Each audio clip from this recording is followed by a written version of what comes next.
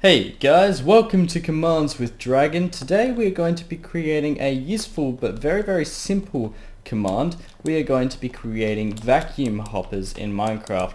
Now the way I'm going to plan to create a vacuum hopper is just like so. So we're going to have obsidian surrounding a hopper. Now you should be able to have larger areas which can do, well, obviously more.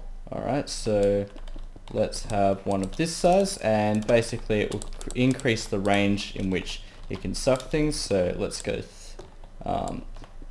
this much. Okay, so 1 2 3 1 2 3, and then that should be the biggest for now.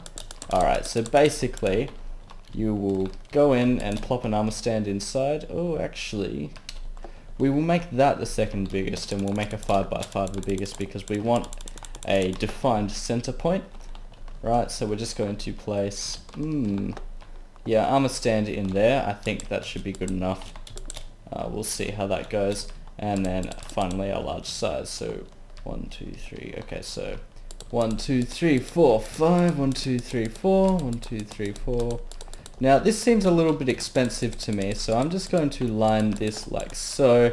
Looks a lot nicer as well, although yeah, come to think of it, this structure is quite boring, doesn't really ring out the words vacuum hopper to me, so we might actually make some adjustments to the structure. There we go, that looks a lot better.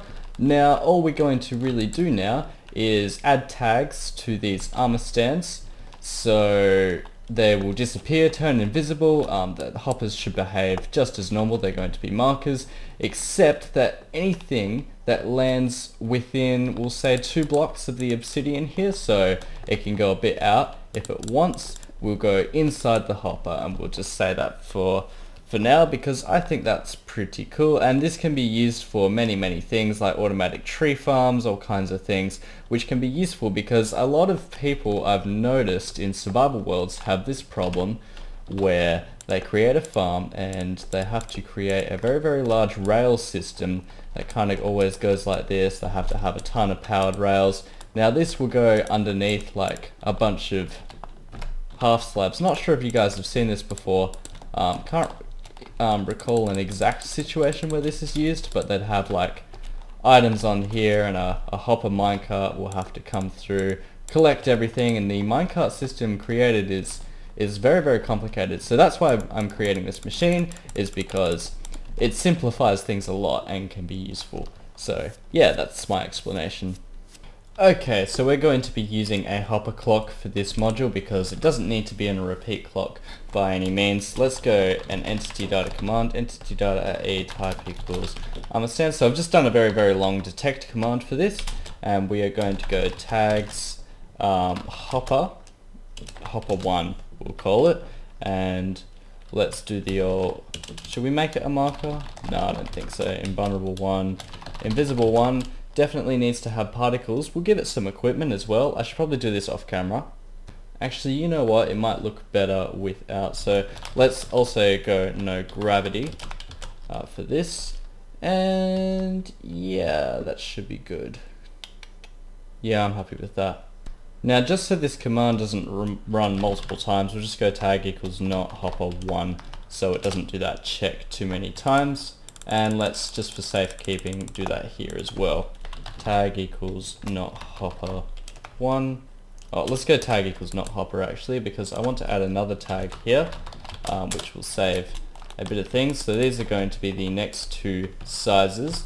Now we're going to have a chain command here, which will be always active, and we're going to go execute at e tag equals hopper. Right, so if there is air in it, so you just break the hopper to destroy it, it's just going to, yeah, destroy the actual vacuum hopper. So, yep, so if it kills it, then we'll just kill the nearest armor stand with a tag of hopper.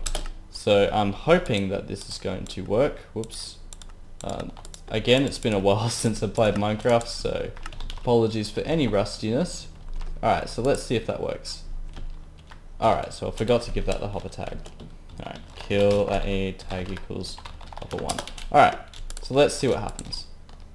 And yes, it works, and when I break the hopper, it's gone.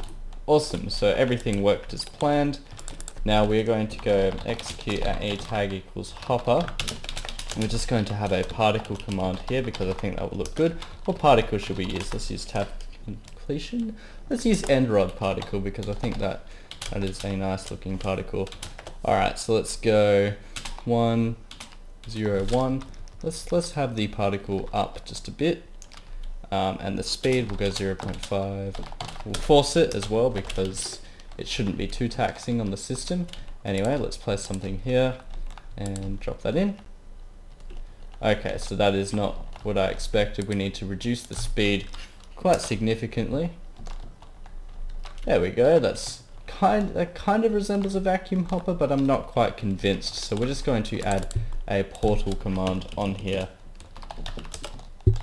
Alright, let's see. Yeah, that kind of...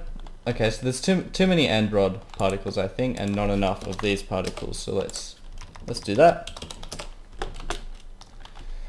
And yeah, that's a bit more subtle. Kind of reminds me of a vacuum hopper. Right, so...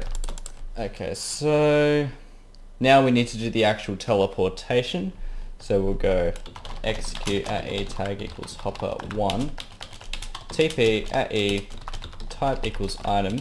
Now we're going to do one item at a time. C equals 1 within a radius of... Oh, we have to physically count the blocks. 1, 2, 3. Okay, 3.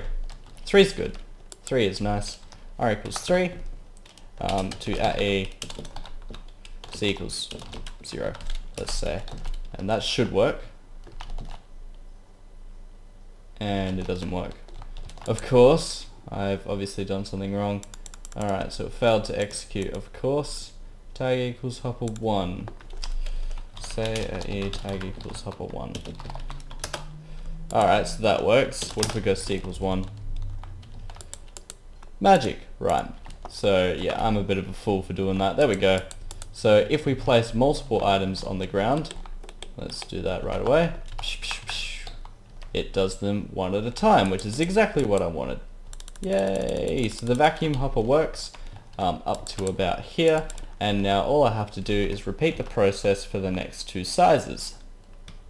Okay, so here's the deal right now. There's 3 sizes of vacuum hoppers.